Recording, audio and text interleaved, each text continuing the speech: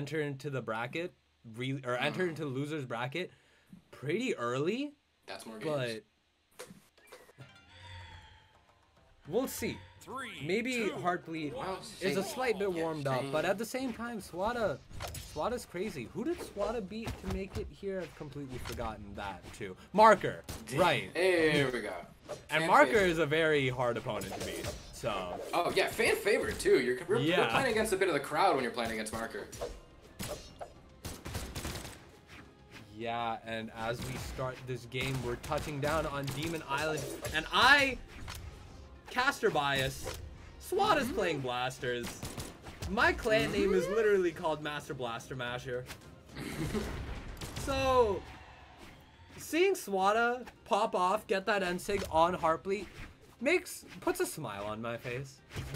Also, I think it's probably a little bit more than caster bias at this point too, because we have a Koji trying to slow down the game and take it carefully, and Swata is still in a lead, and I think, do we have an overlap happening soon? Ooh, no, actually. Ooh. Dare into weapon throw Swata. Somehow in front of himself back and also dodging out of the D-Sig. Almost, Heartbleat would have had a fantastic chance for a recovery. And a recovery from Swata's own fists. Maybe might be able to bring him back. Both of these players, sometimes they play a little bit slow on stage, but when it comes to off stage, that is when you can't blink or you'll miss it. Right now, the next interaction is going to be pretty pivotal as to who starts the set in the lead. Will Swata build up a 3-1 stock lead, or will Heartbleat bring damage to even and make his path just that bit easier? Ooh, and being the latter. Heartbleat is, I think slowing down the game at the beginning is when Swata was really able to find his way in, and that's also just something that Swata's very good at. It can be very hard to play defensive against Swata sometimes. He finds his way in. It's a very, very strange phenomenon to see, but he just finds his way in, and he just wins out on neutral that many more times. As Heartbleat has actually done a great job of bringing the game a bit closer to even. I mean, it's not a spot you want to be. You don't want to have Swata have a damage lead over you, because then, you know, he's going to grab the snock, he's going to snag the stock like that. I don't know why I said snock, but still... Still, this is a much better game state than how it was looking just a minute ago. Yeah, and now, Heartbleat, you had a very, very good, give possibility there, but he got the very end of that blaster recovery and managed to chase back onto stage, but that just goes to show Heartbleat does have it in him to bring this even. This Koji in hand that Heartbleat has been putting out has been doing work. We saw it earlier in bracket, and honestly, despite, you know, the legacy of Swata, Heartbleat's doing a really good job considering how... Ooh, okay. Victory! Fine. Alright, Player 2 wins. Cool. Swata took an early lead, and Heartbleat was not able to pick up the pieces. However, I still think that, that doesn't spell out disaster for Heartbleat, because it just took one very unfortunate interaction at the beginning of the game to just kind of set Swata up for the next 4 minutes. Heartbleat also thrown a lot of changing variables at Swata. So whatever downloads or muscle memory, anything Swata had down memorized, is some of it is thrown out the window. Characters and maps looking pretty different. Yeah, and Heartbleat making the switch over to the Yumiko. Exact same setup as the GOAT, Phasaru 80. You know, when I saw the setup and I was like, is this Phasaru I'm watching? Nah, he's in here. This is Heartbleat coming in here and going absolutely crazy, but Swata still does have a very slight damage lead. The D-Light Sare coming from Heartbleat. Trying to get a slight bit of damage onto Swata, and Heartbleat's doing a good job keeping this pretty even. But he can't let Swata keep getting this damage with these blasters, man. He's already onto the red. The D-Light side air nearly KOs off the side stage. Not yet, however. Ooh. Trying to go for the side. Oh! Wait, what was that? Oh, I'm gonna go back on the replay later. What even was that? Swata tried to Ensig. Alright. Okay, it hit. And it hit Heartbleat, right? But the weapon Just a throw very interrupted slight him, bit. The right? weapon throw caused him to drop. So they both were in stun for a little bit. And then Swata just jump nared. So the amount that Heartbleat fell was just because they were still in stun from that instant getting. Yeah. Okay, all right. That was very confusing. It's not often that you see like I don't know, you see anything like that happen. It's not often. Yeah, but as we head into this game, Swata with the damage lead, like you said, you do not want to give Swata a damage lead because the moment you do, he takes it and he runs away with it. But the Nair coming out from Heartbleat with the hammer gets that first stock KO off of Swata. But wow, taking full use of the immunity and jumping up, doing a D-Light ground pound, hoping it would KO off the bottom of the stage, but not exactly just yet. Swata is perfectly healthy on his first stock, on his second stock, and now Heartbleat is down to his last stock. We have a whole stock lead for Swata right now. At first, it was a very, very similar situation from last game, but then Swata has made it actually worse for Heartbleat. Made life more difficult. Swata's movement has also really, really been stepping up, and this game, this man is moving around Enigma, and also a few things that we're seeing. Swata has Heartbleat's approach read so well. I don't know if it's because he was watching the sets that Heartbleat was playing Yumiko, or just because that first game was all Swata needed to have Heartbleat completely downloaded. But Heartbleat is having a bit of a hard time finding a way to break neutral and get these first hits in, and is playing a lot of this game off of punishes that Swata happens to miss, which even then, those are a bit more fewer and far between. But a D-Sig not going to connect to the recovery. That would have been a huge opening for Heartbleat. Heartbleat also throwing out some more D-Sigs, trying to play a bit more defensive. But it has to go down 0-2. Heartbleat, because, alright, that first game was like okay, you can come back from that. You talked a little bit about like resiliency a little bit earlier, like you can come back from that. It was just one unfortunate interaction that led Swata had an early lead, and you had a hard time coming back from that. Whatever, that was one game. This is a second game where you change as many variables as you possibly could. You change out the characters and the weapons and the stages and also your mindset, but Swata still comes out on top, if anything, with an even larger lead than the last time. So what do? You toss it all out to switch over to Katars. Heartbleat is hoping that their last game of the tournament is not on a Surrey. Wow. Yeah, honestly, Swata has just been going absolutely crazy, but I quickly want to shout out Kawa Knight TV. Thank you for the raid. I really appreciate it. Shout outs to Kawa Knight. But we're heading into game 3 of our losers semifinals, which is Heartbleat versus Swata. The winner of this goes on into top 3 and will have to fight against Jakey. Wow. So now that we have the Qatar mirror match, I actually wouldn't be too worried about Heartbleat for the Qatar mirror match. Swata was able to make some pretty decent work with the Qatars, but it was actually mainly the blasters that was keeping Heartbleat at bay and pushing Heartbleat to the side. One thing that we don't have, however, is that Yumiko has some pretty good D6 that you can use to kind of slow down the game and make your opponent really rethink their approaches, play a bit more defensively, give yourself a bit more breathing room.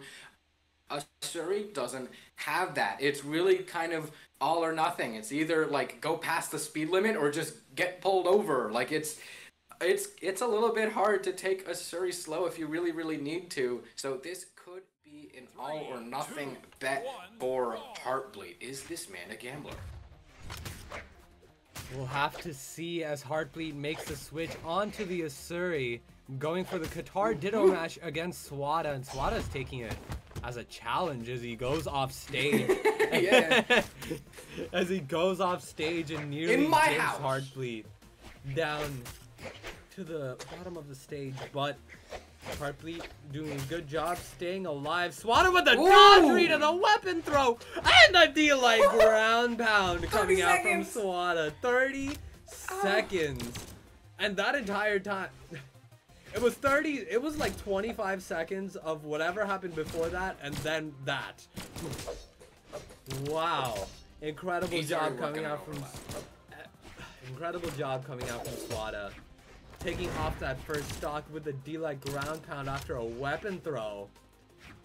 And wow. Really surprised to see that. But Heartbleat with the guitars in hand, starting to do a little bit of work, trying to find any sort of way to approach onto Swata. You can see him sort of like floating around, trying to find his way in, trying to find an opening, like the opening thread, you know. And Heartbleat getting a lot of damage here, going for the side light and light, getting Swata down to red, even though Swata took that good gimp off the first stock. Heartbleat did an incredible job to bring this back even 2 stocks to 2. Swata sticking a lot more with the blasters now as Heartbleat is just throwing out D-Light after Nair to try find anything that work. We said earlier that Heartbleat was actually playing a bit more off of Punish last game, and the guitars are being a lot more rewarding of that because they can be pretty good for punishes, but the recovery, not quite. That side sig going to snuff that second stock out. Heartbleat is in a very dire situation right here. Swata dancing around the stage, doesn't really quite have Heartbleat's approach read just as well. Their movement, the two of them immediately picks up, and they are dancing on the dome right here. As we do have a few more whiffs coming out as the first one to punish. Swata jumps for the dare, but Heartbleat's able to answer back with the recovery. Dare gonna miss, but Heartbleat is bleeding through options, but still has been so good about using that Sair to come back to stage and outspacing enemies' attacks very well, but Swata returns with the exact same favor. All the chip damage that Heartbleat has built up to this point is gonna let a dealer recovery not quite send, but another recovery to even out the game. Heartbleat has a shot.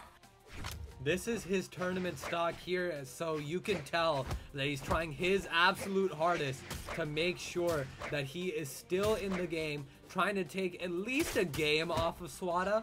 But we'll have to see. Oh, wait, he's trying to do pretty well. He has the guitars in hand, forcing Swata off the side of the stage, going for the end leg, trying to go for the in-dodge read, but Heartbleat is...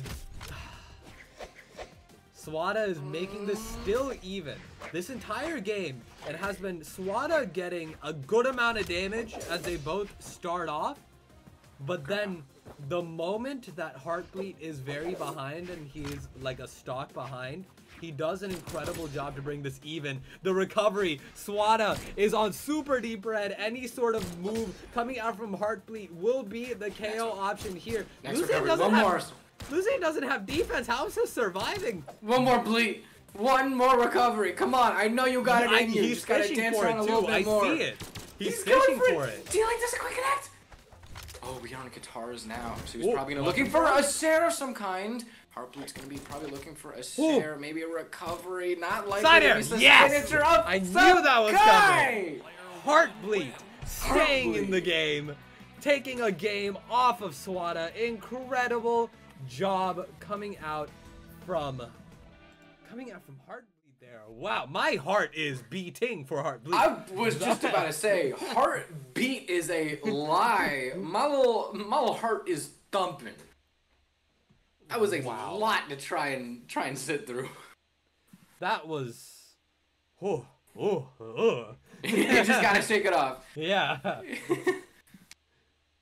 That had me scared, but we're heading straight back into our next game, and Heartbleat, he may have taken a game, but Swata is moving on, going straight past, and going into this next game on Demon Island yet again. No switches, everyone's still on the same picks, and Heartbleat on the sword has been doing incredibly well. Oh my goodness!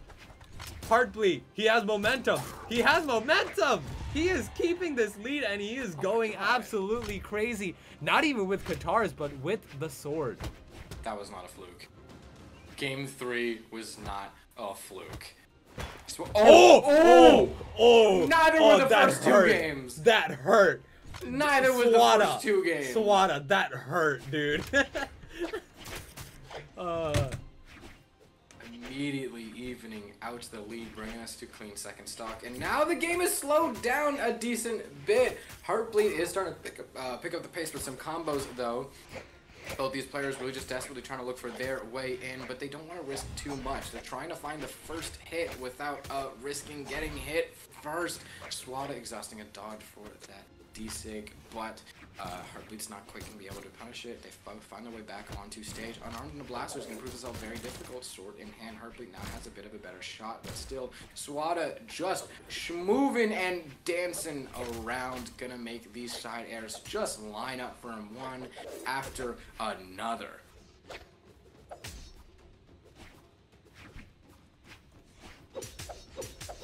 Double D-Light, Heartbleat able to even out damage, put Swata in a difficult situation, and a D-Light Sair to punish the weapon throw. Can he finish this out unarmed? Throws the Katars for sword. Heartbleat's using his stick a lot more with sword. It's what won them the last game, and it's what lets them take the lead back. Katars, they were incredibly explosive, and I'm so happy that we got to see Heartbleat's Katars, and even maybe see a little bit more of them. The Sair, that would have been huge, but it also was a huge risk. Thankfully, Swata's not quite able to punish it, but now Swata has Heartbleat in a very difficult situation. Full stage control. Heartbleat still finds his way in. How does he find his way in every time?